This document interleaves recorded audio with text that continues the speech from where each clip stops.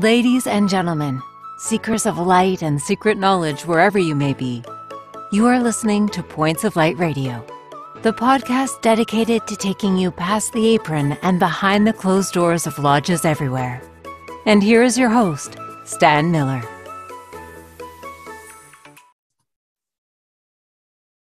Hello there, brothers and sisters.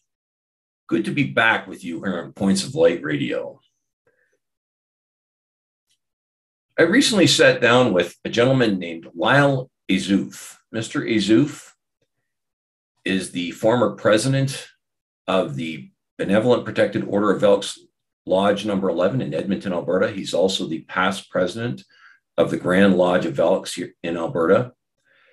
Now, for those of you who don't know, the Benevolent Protected Order of Elks was founded in 1868 in New York City and is currently headquartered in Chicago.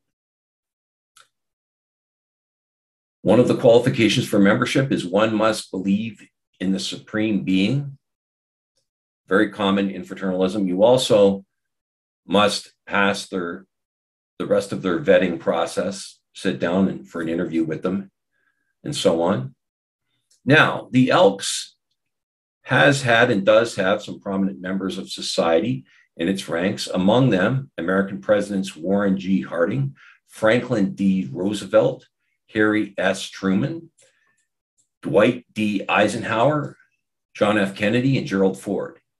Now, as I often ask you, how is it that we know that some of these gentlemen I just mentioned, these presidents I just mentioned, were Freemasons, but people also seem blissfully unaware of their membership in the Elks Lodge? Prime example, Warren G. Harding, Franklin D. Roosevelt, Harry S. Truman, and Gerald Ford. It's a known fact were Freemasons, but a lot of people don't remember their membership in the Elks, as well as some other organizations. Among sports figures in this, there's a long list with the Elks of the people who belonged to the Elks, but Babe Ruth was an Elk, and it's known that Eli Manning, former quarterback of the Indianapolis Colts and Denver Broncos, is also a member of the Elks Lodge. And like I keep saying, this is just to name a few. I'm sure if you looked, as I keep saying, you'd find Canadians as well as others on that list. But as I often say, why should I do all the explaining here? Let's take you to that interview with Mr. Ozouf. And as I always ask you, are you still looking for light?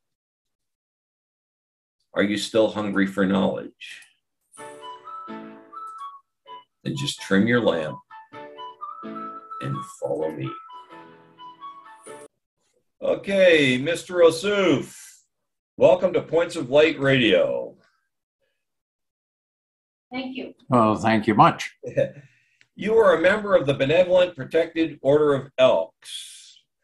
Why don't you tell my listeners and viewers about yourself? Myself, okay. I can tell you that I've been a member for 30 years. Okay. I've been president of our lodge 3 times, I think it is, in the last 30 years. Wow. And I've also been a provincial president of the Alberta Elks Association. Okay. And why don't you tell my listeners and viewers about the Elks? What exactly should they know about the organization? What is there to know? What is there to know about the organization? Well, we're a nonprofit organization and we raise funds to help children in need up to the age of 18. Basically, we help children hearing and speech problems, and we'll also help children who need other monetary help. Okay. Well, what drew you to the Elks? What brought you to the Elks? My wife belonged to an organization that used to be affiliated with them, and I went to 2 or 3 of their parties, and they invited me to join, and I thought they were a pretty good bunch of guys. We had a few like Christmas party, New Year's party, stuff like that. I got to know a few of them, and I decided to join. And I had really no idea what they were about when I joined, other than they were the Elks. And I really have enjoyed it over the years. Really? And what exactly would you say the Elks have done for you? Well, for one thing, I was kind of shy about speaking, and now, after being in the Elks for this many years, I have stood up and talked in front of quite a amount of people. Actually, something I would never thought I would have had the guts per se to do before, and I really kind of enjoyed it. They brought me along to the point where I could stand up and speak on anything now, as long as I have the information in front of me, and I think that's a real positive. And you say you were the president of your lodge, and you were also president of the Alberta Elks for a while. What exactly do you do as president of, shall we say, a lodge? Well, basically, you're there to run the meeting, keep a decorum, and bring up votes, take care of stuff like that, help run the building. Of course, we do own our own building here in Edmonton, and we have been in Edmonton since 1914. Wow. Edmonton number 11 has been here for that long. So we've been here for a while. What about president of the Alberta Elks? What exactly did you do there? Basically, what you do there is you travel around the province, and you go to different lodges that you make arrangements to visit them on their meeting night, and make a report as to how they're doing, and bring it back to the Alberta Elks Association, the members there.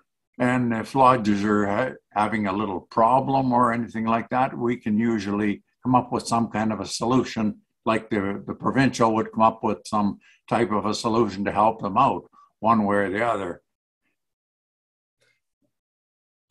Well, let's talk a little bit more about the Elks themselves. Do they have a degree system? Basically, we have chairs that we go through. First, second, third, vice president, and president, of course, secretary, treasurer, and a guard, inner guard. Basically, we open our meetings with our chairs, whenever we have a meeting. Lately, we haven't, because of this COVID thing. We haven't been meeting, so I think we're probably going to be out of practice opening, but we're going to give her a good try. But do you have a degree system, like, say, the Freemasons have first, second, third degree, stuff like that? Do you have that, or is there just an initiatory degree? No, it's just basically what I just told you about the president. Okay.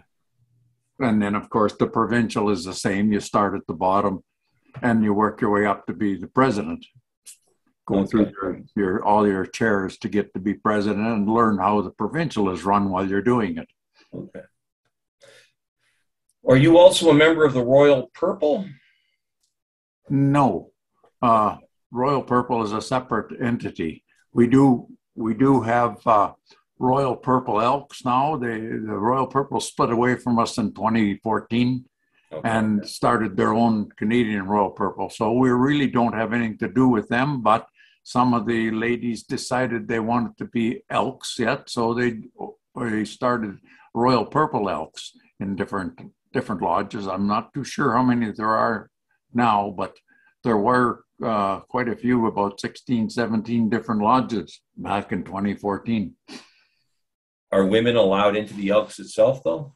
Absolutely, they are. Yes, they're equal. We're all equal members. So what would you say the makeup of your Elks Lodge is? Women, young, old men, older men, middle-aged? What would you say that is? I would say we're all old. Okay. Everybody, well, I shouldn't say all, but I don't think there's anyone in our lodge that's much under 60. Okay. And how many women are in the lodge? Would you say the ratio is there?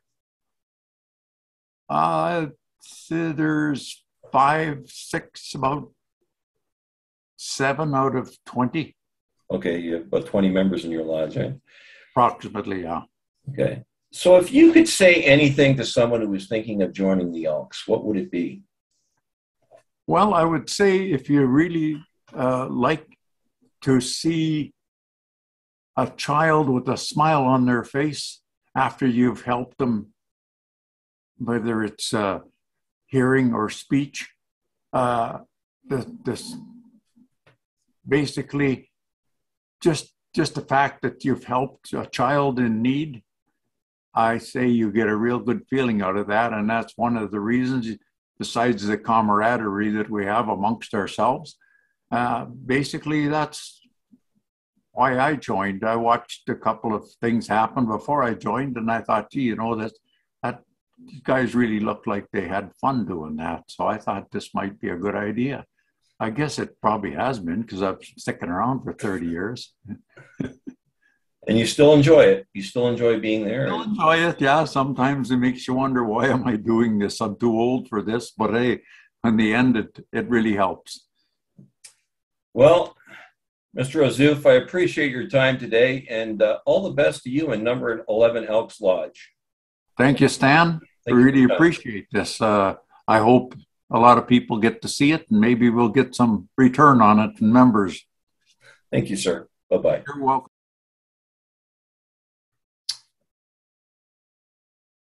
Lyle Ozouf, brothers and sisters. How do you feel about the Elks?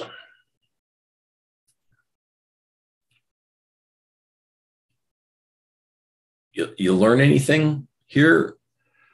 I think on a personal level, as I said, looking back to my introduction, I named those presidents. I don't know how we could miss that part of U.S. history. I really think, given what Mr. Ozouf talked about during our conversation, that it would be a shame to see these organizations completely fade out of our society, or to lose that part of our history. Looking back on what he found, the fellowship and the friendship within the organization, the camaraderie he felt, and the personal experience he's had, how he really believes it has enriched his life. And I have heard that from many people who have been in the Elks and the Freemasons and the Oddfellows and some of these other organizations, that it has enriched their life and brought a different level of meaning into their life, belonging to one of these fraternal organizations. And I might also add this: I don't think I'm done with the Elks or any of these other organizations that I've covered here. I think this will be an ongoing thing that, I will definitely have another member of the Elks on to, dig that hole a little deeper and take us a little further into the organization. I think that would be wonderful. So if you're watching this and you are in the Elks, hey, reach out, right? You know how to get a hold of me. It's in the details section of this particular segment. I'm going to, leave ways of getting hold of me. But I'm afraid I'm just going to have to leave it here. But before I go, as always, I want to remind you that this podcast is available on both YouTube and Spreaker. Please share, like, and subscribe when viewing Points of Light Radio on YouTube. You can follow Points of Light Radio on my Facebook page at facebook.com/Points of Light Radio. My Twitter handle is @POLightRadio. You can see the link to my Spotify channel there. You can see the link to my Points of Light store, where you can go and buy merchandise and represent this podcast, spread the word. And I also want to point out, as usual, that Points of Light Radio is available to advertise your store if you sell fraternal merchandise or any other kind. I'm quite willing to advertise for you here on Points of Light Radio.